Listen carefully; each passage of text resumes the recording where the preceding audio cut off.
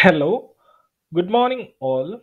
Today in this video we are going to discuss regarding how to add a button in Odoo 15.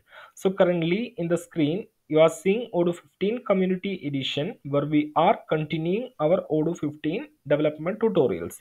So what we will be doing in this video is that we will be showing you how to add a button in Odoo. So first of all, if I go to the sales and if I open any of the quotations, so here you can see you have the buttons. So these are the buttons, like on clicking it will perform some operations. So create invoice is a button that creates an invoice. Send by email is another button where user can click that will trigger sending of an email, and on clicking the cancel you can see the record will be moved to the cancel state. So let's see how we can add such a button inside our hospital module. So what we will be doing is that I'll go to the hospital module and here we have appointments, and let's see how we can add such a button inside our module. So mainly button is of two types, like there can be two types of button, like button with type object and button with type action. So if I go to the PyCharm and let me search inside the Odoo source code, so this is my Odoo source code, and if I search for fountain path and if I search for button, you will see two types of button inside Odoo. So if you check, let me search for type equal to object. So here you can see type equal to object. So this is a button with type object. So a button with type object will execute the Python code. So if I open this button, or instead of defining existing button, what I'll do, I'll simply add two buttons inside appointments form and I will show you the difference. So here you can see the model is hospital.appointment, and what I'm going to do is that I'll be defining two buttons inside this form. So I'll go to the PyCharm and here we have our custom add-ons path and here we have OM hospital module. So I'll go to the views folder and appointment view.xml. So inside the form, so here you can see this is the appointment form. So after appointment time, so after this I'll be adding two buttons. So you can add buttons as follow. You have to open the angle bracket, then button, then put a name for the button, action test. So I'll put like this, then you have to put a string this button,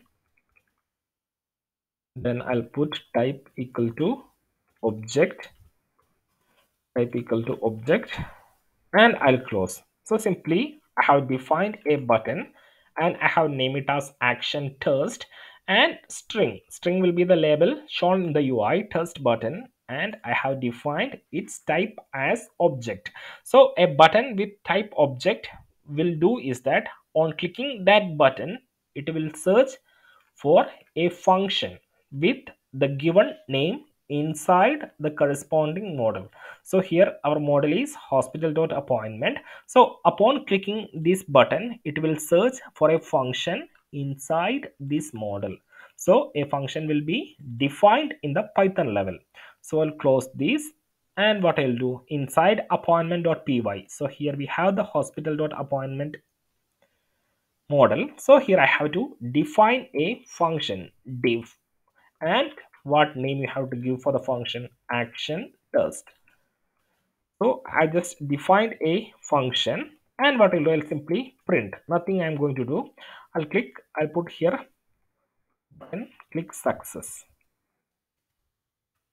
button click, I'll put like this button click. So what I have done is I have just defined a dummy function with the name action test. So here I have given action test because here you can see name is action test and type is object. So a button with type object will search for a function in the given name inside the corresponding module. So let's restart the service and let's upgrade the module and see what happens. So I'll go to the apps menu and I'll click on upgrade button. So you can see the module has been upgraded successfully. And if I come to the appointments and if I open Apple, you can see test button.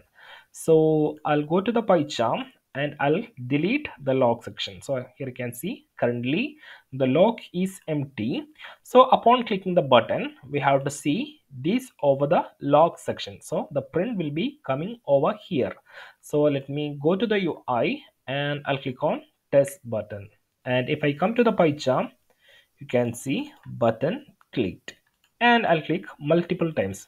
I'll click a 1 2 3 4 5 6 7 times, and if you check the log, you'll see a lot of button clicked messages over here in your log.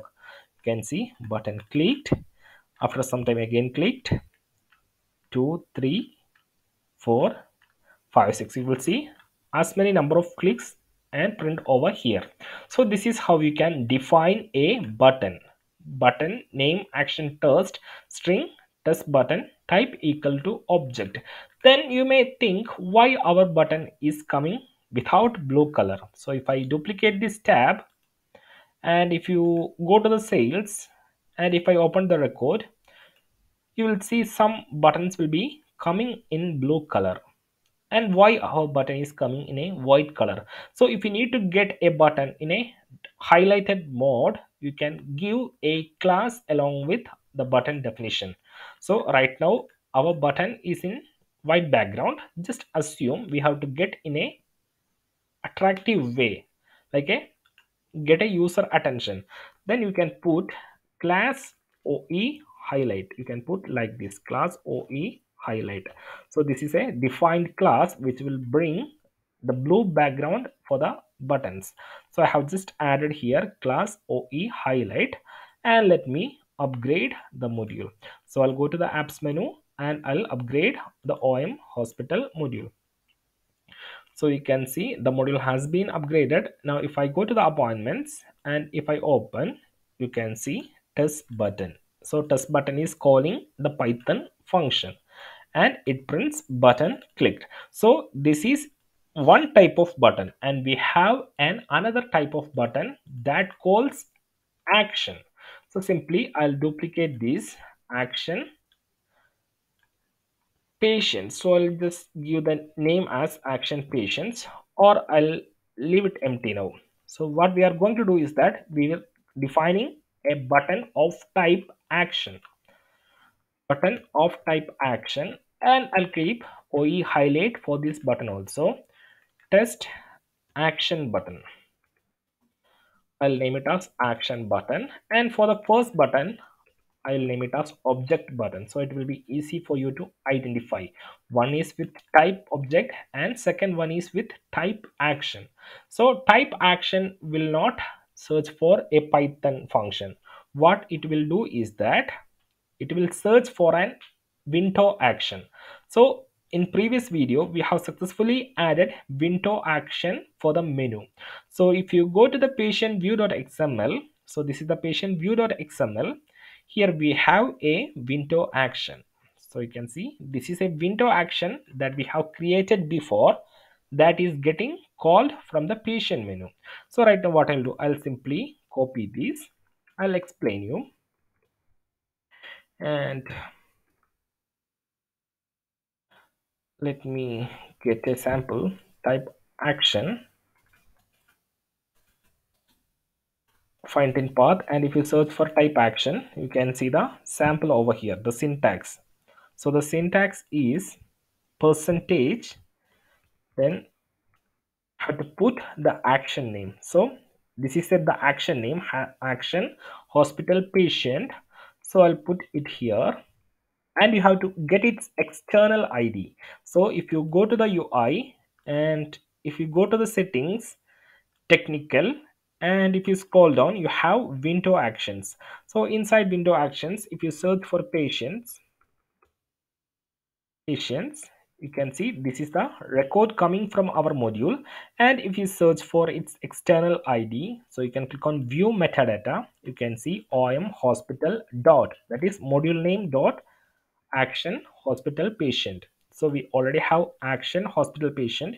We have to add the module name dot action hospital patient, that is the external ID of the record. So I'll copy this and you can put it over here.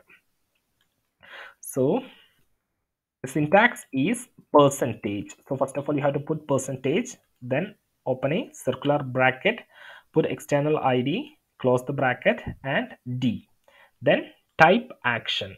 So type action will trigger this action. So let's upgrade the module and see what happens.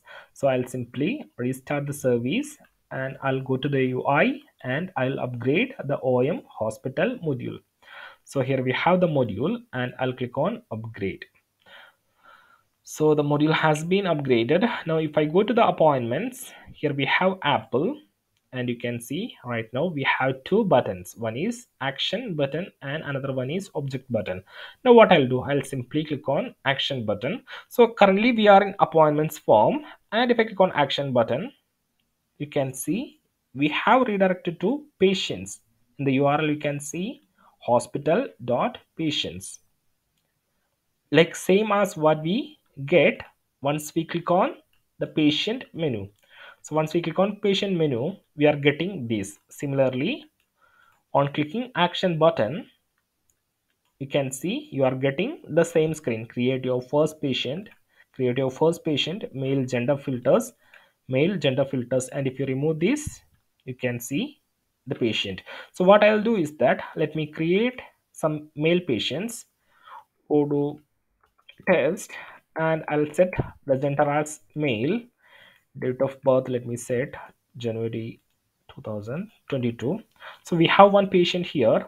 Now if I come back here and if I click on action button, you can see we are redirected to the corresponding action, the action that we have specified over here. Then on object button, it will execute the Python function. So I hope you understood the difference between button of type action and button of type object.